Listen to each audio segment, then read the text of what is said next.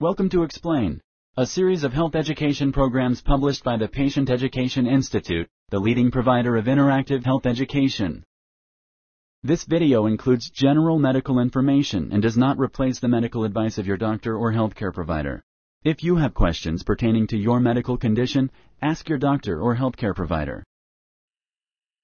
Sweat. Introduction. Sweat is a clear, salty liquid. It is made by glands in your skin. Sweating is how your body cools itself. Sweating a lot is normal when it is hot or when you exercise. It is also normal if you are anxious or if you have a fever. If you often sweat too much or too little, it may be a sign of a problem. This program will help you understand sweat.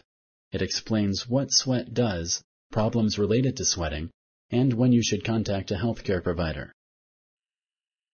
Sweat glands and the skin.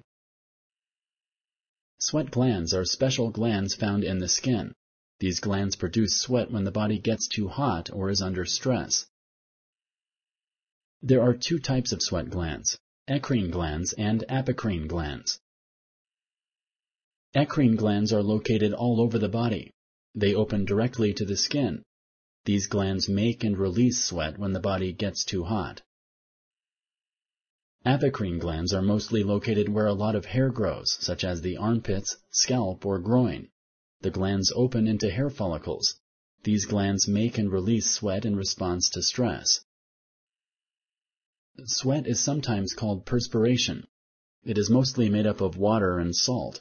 Sweat also contains small amounts of certain chemicals, including ammonia, sugar, urea. Sweat leaves the sweat glands and the skin through tiny holes. These holes are called pores. You sweat mainly under your arms, on the soles of your feet, and on the palms of your hands. When sweat mixes with bacteria on your skin, it can cause a smell. Bathing regularly and using antiperspirants or deodorants can help control the odor. What sweat does. Sweat is the body's response to heat, anxiety, fear, or even illness. Sweating helps keep the body at a normal temperature. For most people, a normal body temperature is around 98.6 degrees Fahrenheit. A little higher or lower is also normal. The part of the brain that controls body temperature is called the hypothalamus. If your body gets too hot, the hypothalamus sends a message to the rest of the body. This message tells the body to sweat. The sweat glands in the skin make the sweat and release it. Once the sweat gets to the top of the skin, it evaporates. This cools the skin and the body back to a more normal temperature. Sweating a lot is normal when it is hot or when you exercise. Just make sure to drink a lot of water or sports drinks to prevent dehydration. Sweating a lot is also normal if you are anxious or have a fever. It happens during menopause as well. Sometimes sweating too much or too little can be a sign of a health problem. The next two sections talk about these problems. Sponsored by the Patient Education Institute. www.patient-education.com. Over 5,000 videos and interactive tutorials.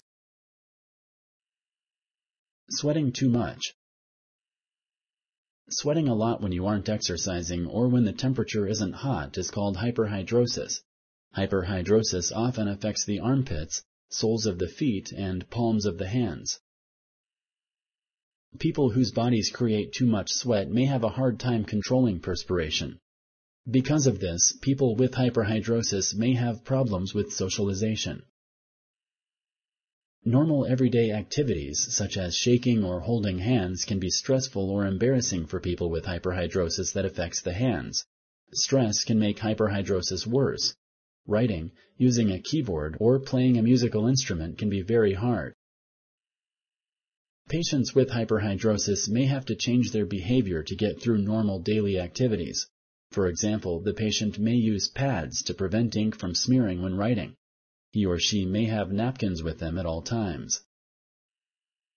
Patients often need to change their undergarments and socks. They may not be able to wear sandals or flip-flops. In severe cases, sweat may drip from the body. Embarrassing or difficult social situations are only one problem that hyperhidrosis can cause. Without regular washing and drying, fungal infections can develop. These fungal infections can cause a bad smell. Hyperhidrosis also creates a higher risk of bacterial infections and heat rash. This is why people who suffer from this condition need to pay extra attention to their hygiene.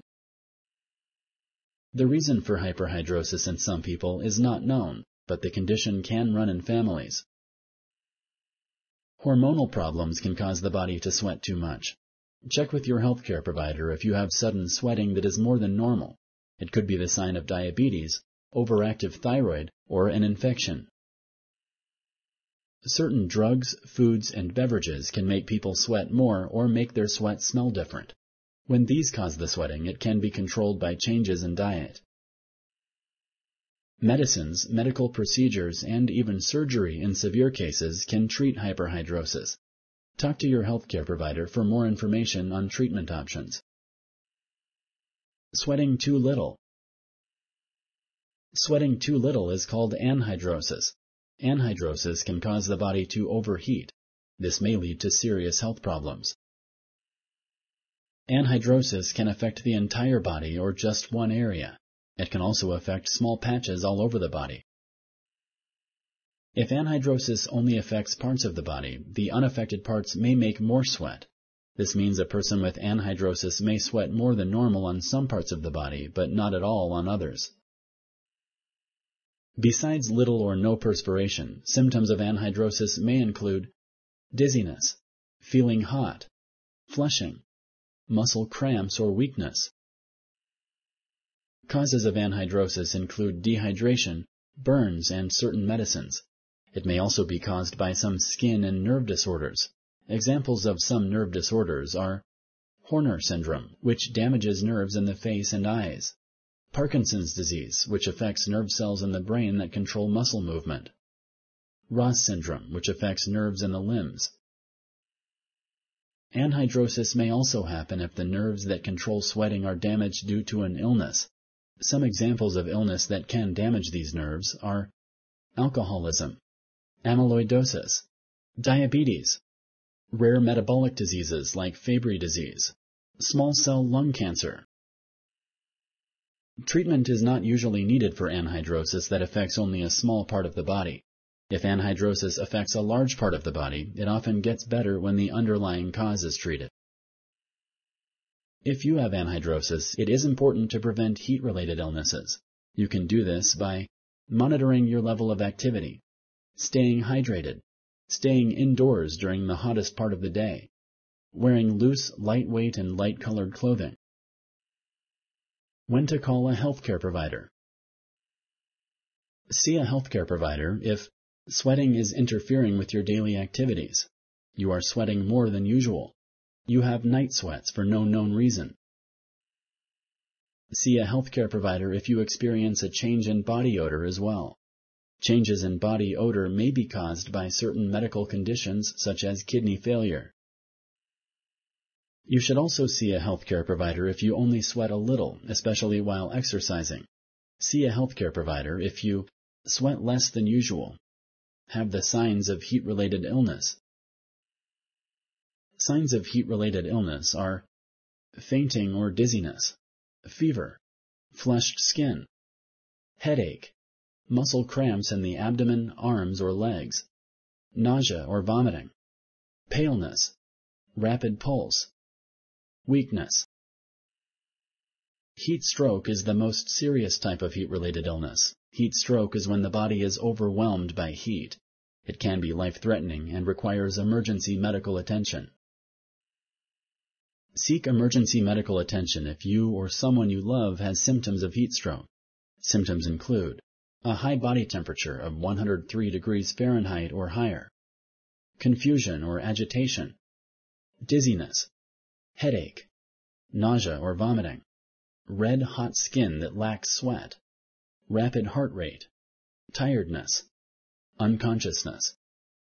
If you like this video, please like and share. For similar videos, subscribe to our channel. Summary. Sweat is a clear, salty liquid. It is made by glands in your skin. Sweat is the body's response to heat, anxiety, fear, or even illness. Sweating is how your body cools itself. It helps keep the body at a normal temperature. Sweating a lot is normal when it is hot or when you exercise. It is also normal if you are anxious or if you have a fever. But if you often sweat too much or too little, it may be a sign of a problem. Sweating a lot when you aren't exercising or when the temperature isn't hot is called hyperhidrosis. Hyperhidrosis often affects the armpits, soles of the feet, and palms of the hands. Sweating too little is called anhidrosis. Anhidrosis can cause the body to overheat. This may lead to serious health problems. See a healthcare provider if sweating is interfering with your daily activities. Also, see a healthcare provider if you are sweating more or less than usual. Have night sweats for no known reason. Have the signs of heat-related illness. Experience a change in body odor. Thank you for using Explain.